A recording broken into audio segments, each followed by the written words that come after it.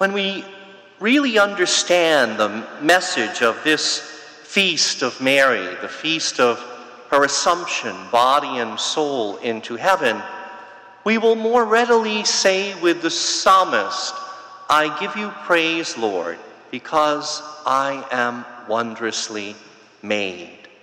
Indeed, there is a great value to this human body that has been so wondrously created by God. But that's a truth that's being forgotten in the world in which we live, whereas we don't have to look far to see that the human body is exploited and abused in our world today, sold and trafficked for pleasure, indeed mutilated, dismembered, destroyed for political power, by war, by terrorism, by violence. There is not much respect for the human body in our world. And yet, why is the human body so connected with this feast? Because, let us listen carefully, Mary shares in the first fruits of Christ's redemption. When Jesus rose, he did not rise merely as a spirit.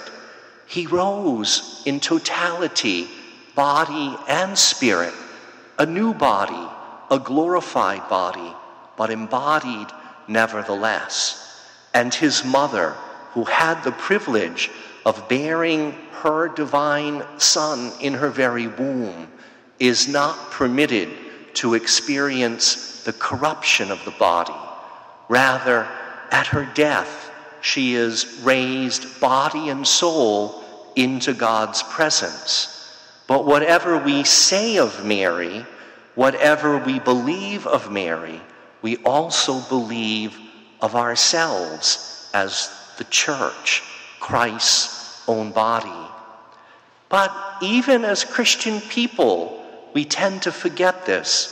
We emphasize the soul, and that's what we remember or consider living on after death.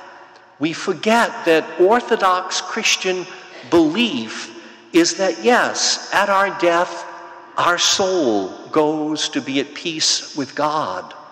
But the resurrection that we await is the resurrection of the body. And if we said the Apostles' Creed more often than we do the Nicene, then we'd be constantly reminded of that. And when is that resurrection? On the last day.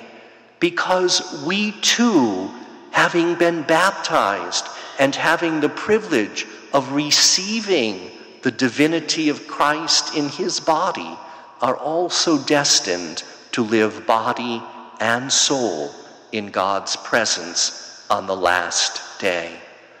So as we hear that message coming through in this Feast of the Assumption, let us have a new appreciation of the gift of our body, the body that was indeed wondrously made by God, and the great promise that is before us today in Mary's Assumption is that our own bodies will be gloriously remade by God on the last day.